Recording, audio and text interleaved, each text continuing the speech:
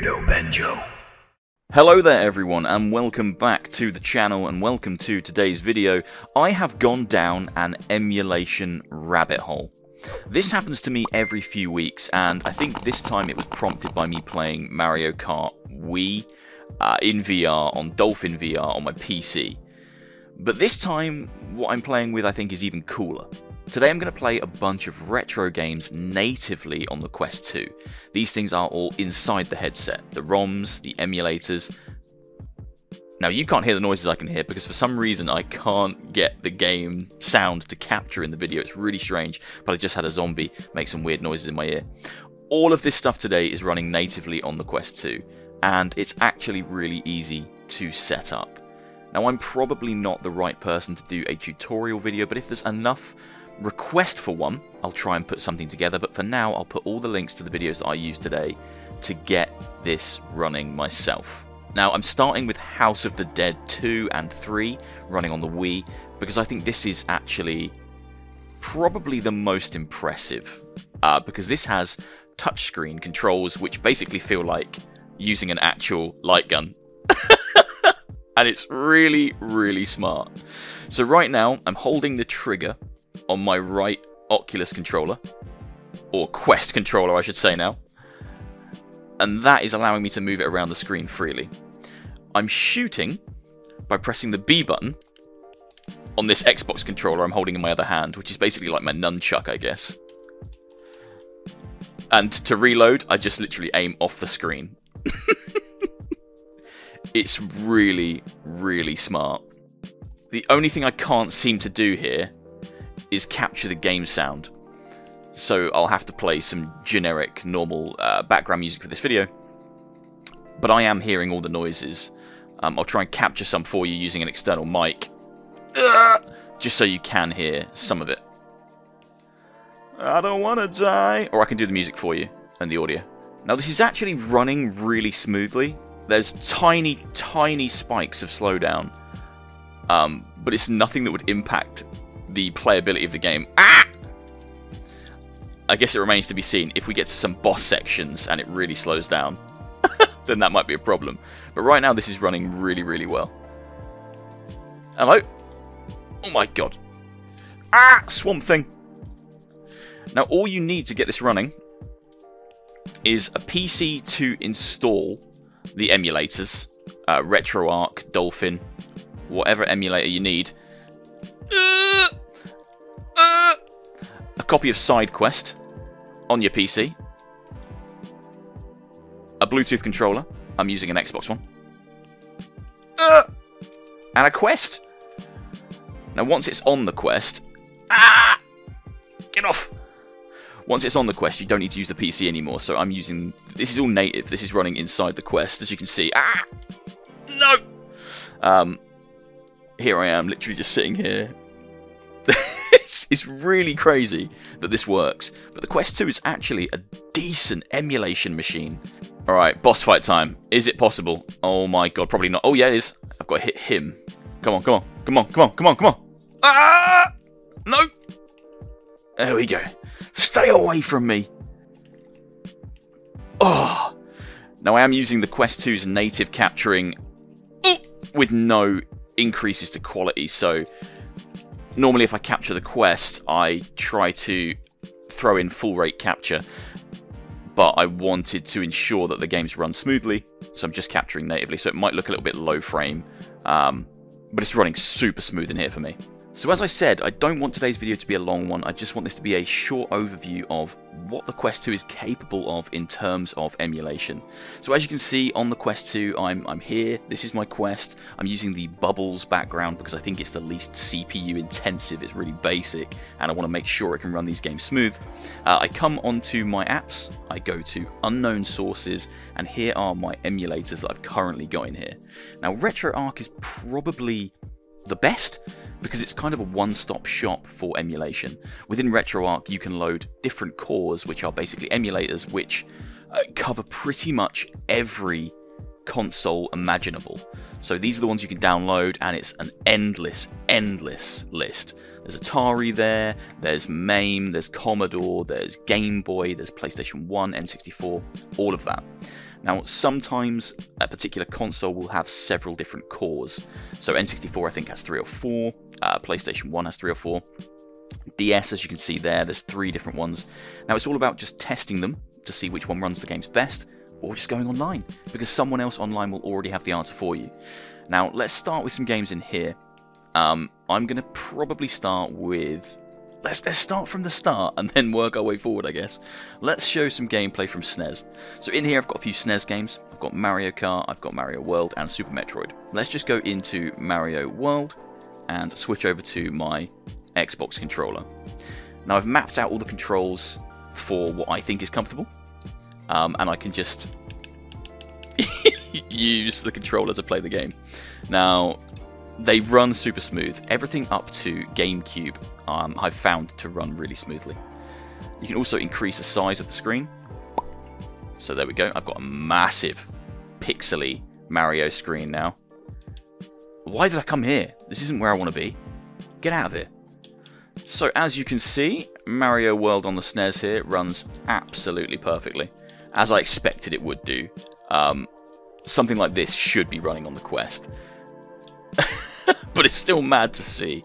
It gets more impressive when you start getting to N64 and then Gamecube. Gamecube actually runs really well, except for Simpsons Hit and Run, which slows down a little bit when you get in the car, but I'll try and show you that. So that's probably enough of a test to show you that Mario works just fine. I mean, look at it. It's perfect. It looks great in here. I've probably blown the screen up a little bit too big. But that's something you can adjust on the fly. You don't have to have it this size. I just wanted to stretch it out because I know the capture will be a little bit smaller than it appears to me. Let's kick it up a notch and go to something a little bit more intensive, shall we? Now, one more thing to note, Retroarch is actually really versatile in terms of how you set it up and how you make it run for you. If you're happy to dig into the settings and tinker with it, you can do some really cool things. Now, I've set up some basic hotkeys. If I press L and R, I bring up a menu. Now, in this menu, I can close the content I'm currently playing, take a screenshot, I can save a state. So when I jump back into the game, I'm back here. I can do all sorts of things from this menu. And it's important to set up the hotkeys so that you can do things like close the content. Here is Minish Cap running on a Game Boy Advance core in Retroarch. As you can see, running super smoothly as well. I've shrunk the screen back down because if you blow these screens up for a Game Boy Advance game, like that's just like you can see each glorious individual pixel. And you know, some people might like that. Some people might want to see each individual pixel, but I think a more conservative size screen looks a lot nicer for something like this. But yeah, Game Boy Advance not had any problems running anything on the Quest 2 so far. Hello, yeah, let's go Zelda. Yeah, no problems running Game Boy Advance. This, much like SNES and Mega Drive, runs perfectly. I think that era, or that style of game, 32-bit, 16-bit, I'm actually not sure what bit the Game Boy Advance was, but that era is going to run with no problems at all. It's when you jump up to PlayStation 1, N64, you might start to experience some slowdown in things, but I haven't personally. Right, let's kick it up a notch now. Here's GoldenEye on the N64, a game that's kind of weird to emulate. I've tried it on loads of emulators in the past, and oftentimes it kind of runs pretty badly. But here it's running really well. It's running as well as it ran on the N64, I'd say. Because I think it didn't actually run particularly well on the N64. I think it did have a lot of framey issues. Take that! Now, I did say at the start of this video that for some reason I can't get the Quest to capture the sounds of the games that I'm playing. It's really weird. When I use native Quest capture, I don't get any of the sounds. So if I unplug my headphones, and then I pump it up, hopefully you'll be able to hear it if I just stay quiet for a second.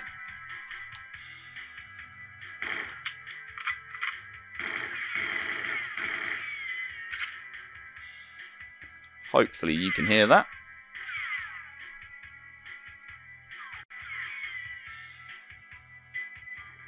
Ah!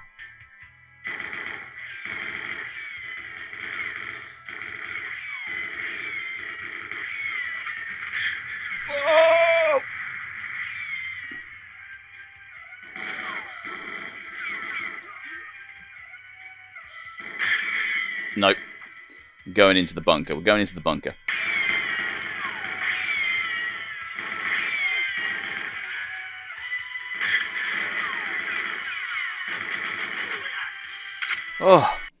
Oh, there we go. Plug my headphones back in. Hopefully you could hear the sounds there.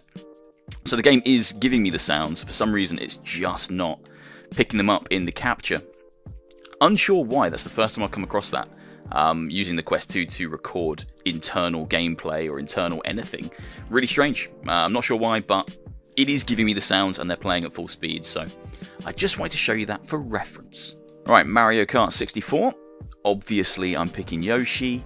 Why wouldn't I pick Yoshi? Yoshi is the best. Let's jump into it. Here we go. So it's just a really neat thing. I mean, I don't know what the actual application for it would be. Perhaps you've just got the one TV, or you don't have a very big TV, and you want to see these games on a bigger screen, or you just want the privacy of being able to play them inside your headset, whilst not annoying anyone else in the house. There is obviously going to be an application for playing emulated old-school retro games on your Quest, but I'm sure some people would say, why are you doing this if you have a PC? Because you could just play them on the PC. But I think it's just cool. One thing about me, I really rate emulation. I've always been fascinated with emulation. And I think it's a really important way to preserve the history of games when so many games are no longer readily available on current systems, or are just restricted due to the fact that they cost so much buying them through second-hand means or channels. Things like eBay, where those prices have just skyrocketed over the last few years to the point where they're just unattainable for most people. But everyone should be able to enjoy the heritage of video games and see where this stuff came from. Peach, how dare you!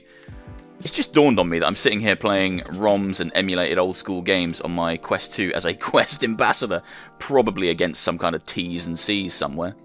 Ah well, it is what it is! It is what it is. I love emulation, and you can't stop me from loving emulation. Up next is a slice of PS1 emulation. Here's Croc, running wonderfully. One of my favourite games from when I was younger. Although playing it now, this game is so hard. Like, I don't know how I ever managed to even beat like the first few levels. Maybe I didn't. Maybe I just didn't. Now on PS1 I've tested Resident Evil, Silent Hill, the Die Hard trilogy game, the Alien trilogy game, and of course Croc. And again, they all run perfectly. I've had no issues with slowdown with any of them. N64 and PS1 seems to be kind of the sweet spot in terms of pushing the emulation inside of Quest 2 to the very limit. Like, yes, Wii works and yes, Gamecube works, but there is a little bit of slowdown with some games that you have to take into consideration when trying to play those systems. Yeah, I think PS1 and N64 is the point at which this kind of little experiment maxes out in terms of playability and stability. You're gonna have to adjust for some weird things happening if you want to play GameCube or higher. I haven't tested Dreamcast, but again, it should in theory be possible using Retroarch or using a Dreamcast emulator. I think it's Flycast or Redream are the two emulators that I would use for Dreamcast. I think it's Flycast and Redream. Okay, we're really pushing it now. So this is Gamecube. Now this is running in Dolphin rather than Retroarch. And again, I think this is running really smoothly, considering it's running natively inside the Quest 2. Not connected to a PC, not streaming this. Wind Waker exists inside my headset and it's running as well as it is. And that's pretty impressive, in my opinion. I mean, I've tried to emulate this game on PC systems and have had less favourable results than I'm getting right now. The Quest 2 is actually a really impressive emulation machine, and it's not something I'd really thought about before this weekend when I tried Mario Kart Wii on my PC using Dolphin VR, and then I started thinking, oh okay, maybe I can get things running actually inside the Quest, and yeah, you can. You really can. Oh, come here. Come here now. Come here. Oh wait, hold on. There's a way to do this. There's a way to do this. Pig doesn't care if you're crouching. That's it, that's it, that's it, that's it. Why are these pigs so damn hard to catch? I imagine a pig in the real world probably wouldn't be this hard to catch. Right, so this is Wind Waker. running beautifully. Let me just chuck this pig into the ocean. It's the only right thing to do. I think pigs can swim. Yeah, he's fine. Alright, let's try maybe 1 or 2 more games, and then I'll just sum it up. Alright, here we go. Simpsons Hit and Run. So, this runs really well when you're just on foot. So, like, right now, it's not a problem at all. I can run around. It doesn't feel quite full speed.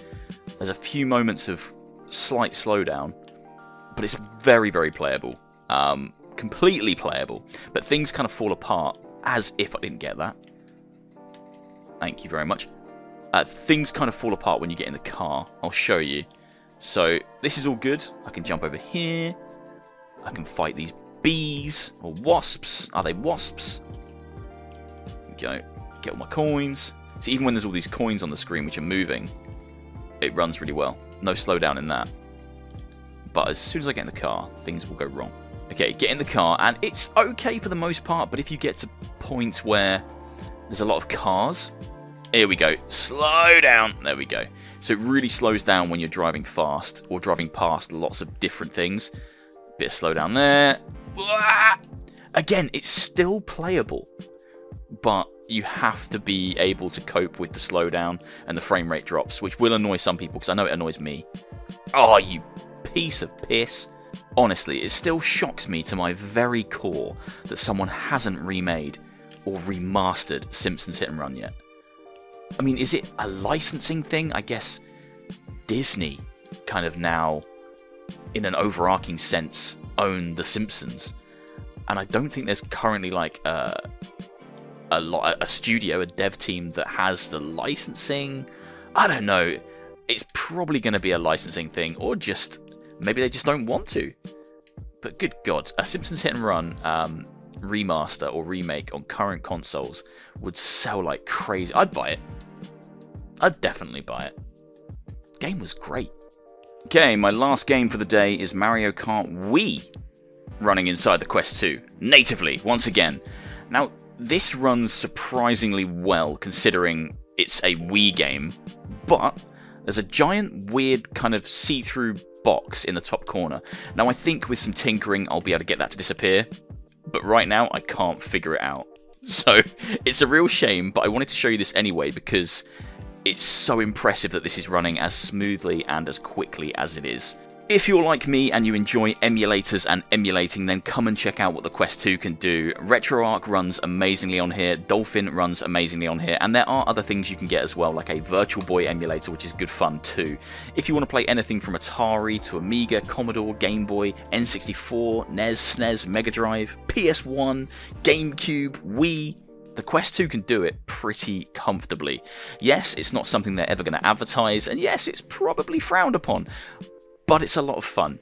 And if you don't want to test it yourself, here's the proof that it works, and it works pretty damn well. It's a shame to end the video on a game that has a big kind of black cube in the corner that I can't figure out how to remove, but I wanted to show you this game running because it's probably the most performance intensive that I have in this video. I know I didn't check out PS1, which is a shame. I might actually just record some now and squeeze it in.